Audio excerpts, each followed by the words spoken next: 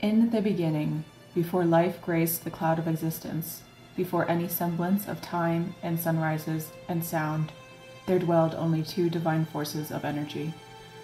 Orose, the force of light, Destined, the matter of shadow. For a timeless eternity, they danced along the void, orbiting one another in a synchronized sway.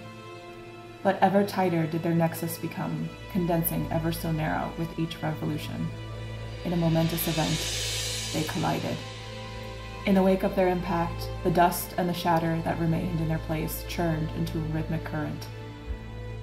The momentum bound all that was into a cycle in which the two energies symbiotically flowed. The universe hummed in harmony as the balance of divine energy coursed in peaceful cadence. Conscious life forms emerged, bringing love and wonder and awe. The conscious kind flourished, in tune with the roots that bound them to the fabric of all that was. In their hearts lived the essence of the gods, in unity and balance.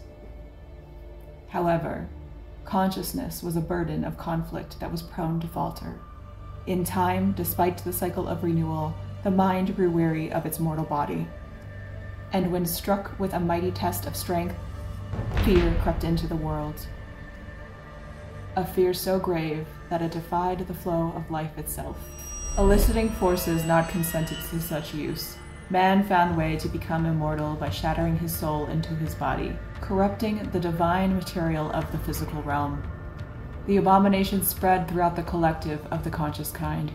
Those drawn to the turn tore their souls from the cycle of rebirth, willing the essence of Destined into a relentless consuming force. These beings came to be known as the Fallen. The conscious kind's grasp of their origin weakened. Infected with the disease of their making, they toiled against the affliction. The vibrational harmony of the realm began to tremble. A shadow of foreboding loomed as elder spirits passed judgment unto the societies of men, warning them of the consequences that the wavering balance would bring. Should the clotting of the energy worsen, the end times would await existence. But a messenger of higher consciousness, a great weaver spirit, bestowed a prophecy of hope.